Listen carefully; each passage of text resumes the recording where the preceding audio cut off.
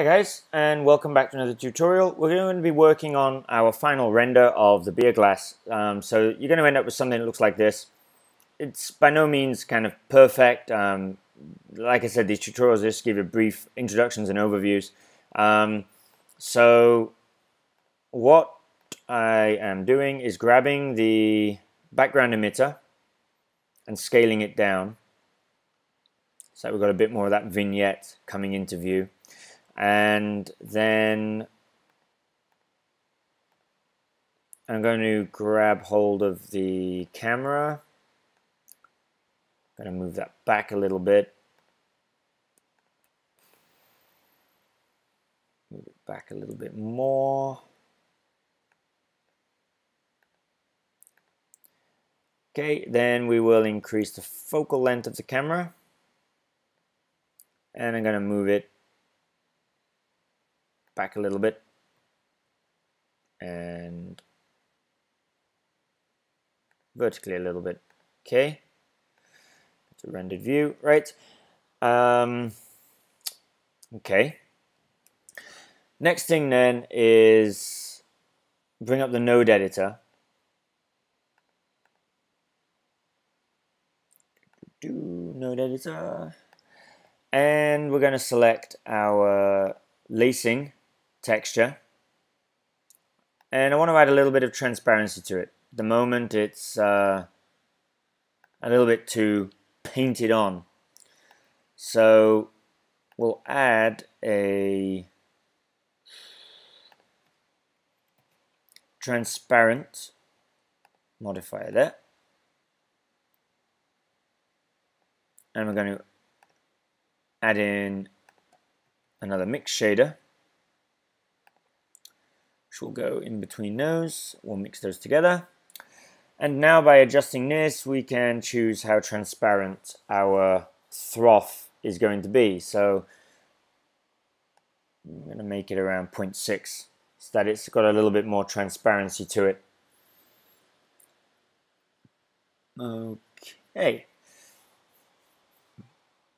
Now, I've got this kind of white line that you can see over here on the left, which I want to try and get rid of. I think it's something to do with our texturing and UV mapping. So I'm going to go into the image, go to our beer lacing, and make sure we've got our lacing object selected, tab into edit mode. Now, if I move this around, we should find that our little white line that we had kind of vanishes. It'll move around to the back side of the glass. There must be a little white line somewhere here on the texture or something which is being used.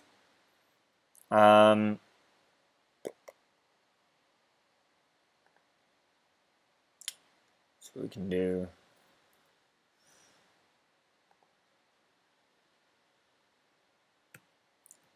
select all these, and I'm going to scale a little bit on the Y and then move it down a little bit on the Y. Let's see how that looks.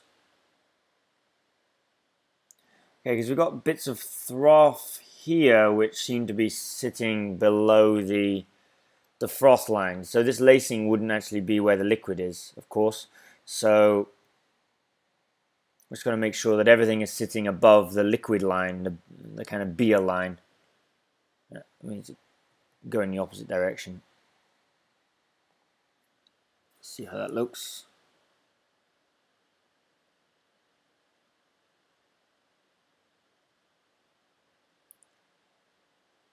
Okay, that is looking good. Just gonna move up a little bit more.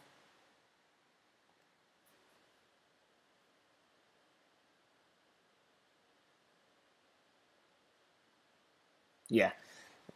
Okay, I'm happy with that. So once you've made your little tweaks, it's time to do the rendering. So we come over to render, and we want to make sure in our sampling that we have final selected.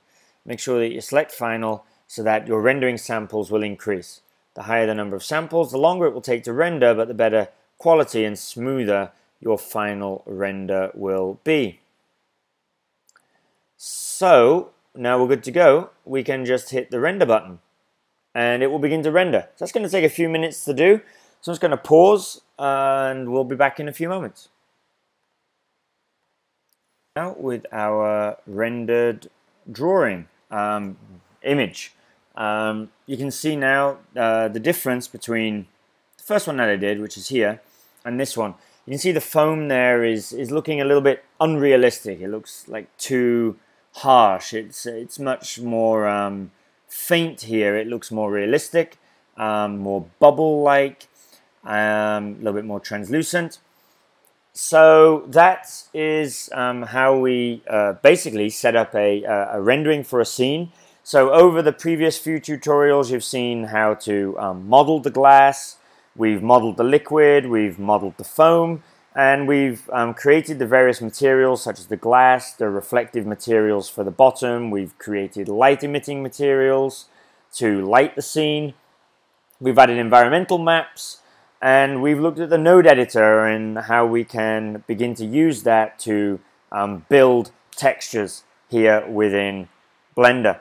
So we've covered quite a lot in these short blasts of tutorials. I hope you found it useful.